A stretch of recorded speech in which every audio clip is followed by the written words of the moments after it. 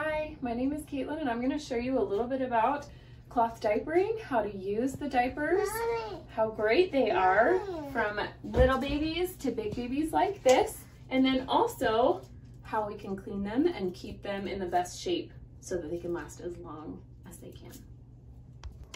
One of the best things about these diapers is all of the snaps that allow you to adjust the size from teeny tiny babies to bigger toddlers like this sweet girl here. We obviously are using snaps that are closer to the outside because she has gotten so much bigger, as you can see, but we are still going to snap these up so that it's not so saggy on her. That way she gets the perfect fit every time.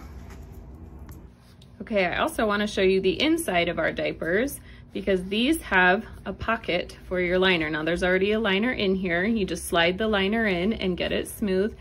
But these are what the liners look like out. And sometimes if you need extra protection, you can put another liner right in here, or you don't have to use the pocket. You could just put this in here. When my babies were going through phases of really peeing a lot at night, I would put double liners in, and that way they are much more absorbent.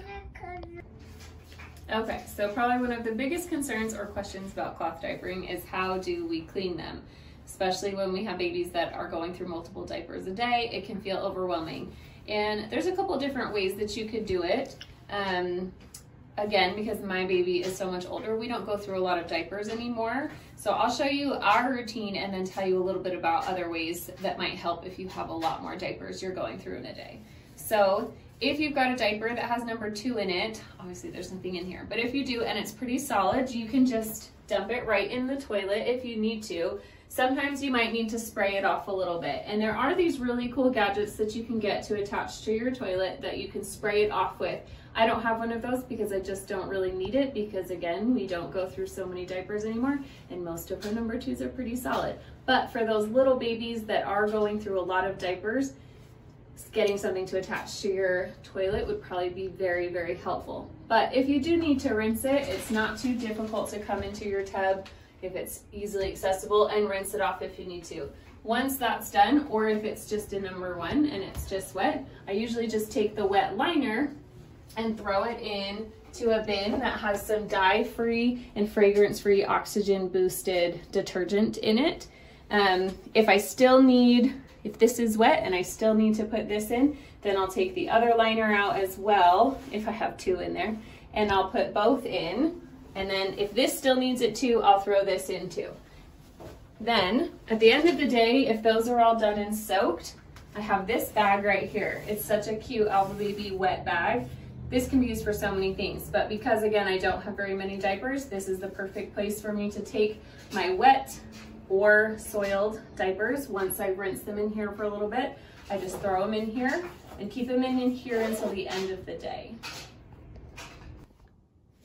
Okay, at the end of the day, when you're ready to do a wash, you just grab your wet bag or whatever else you might be putting your soiled diapers in. Another great thing you can use is a ventilated bin with a bag in it that you can just pick that bag up and toss it in.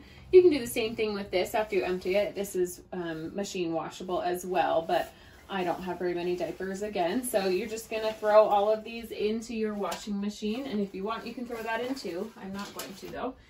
And then what's really important is to use cold water. So I'm just gonna turn this to a normal cycle, and then I'm gonna make sure that my cycle is on cold water. And I'm also gonna make sure that I'm using dye-free and fragrance-free detergents or any type of wash that you wanna use for these. That'll just help keep the integrity of the material. And then we'll just press go and we'll do a regular wash on that. Your drying options are also super easy as well. Once they're done in the washing machine, there's a couple different options. I like to just toss mine right into the dryer on a low temperature for drying because, again, I don't have huge loads. But another great way you can do it is to hang dry them. That's always a good option to keep their shape and integrity longer.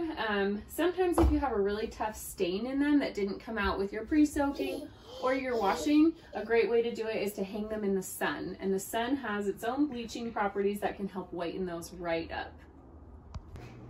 Again, cloth diapering might seem kind of tricky or confusing at first, but I promise once you figure out your routine and you get some really great products like these Alvababy diapers, you'll be able to find that it's actually a really great way to be sustainable and a great way to save money, especially. That's one of the reasons I got into it, is so I didn't have to worry about disposable diapers, and it's just become kind of a way of life now, and we love it. And if you haven't tried it, I for sure encourage you to give it a try.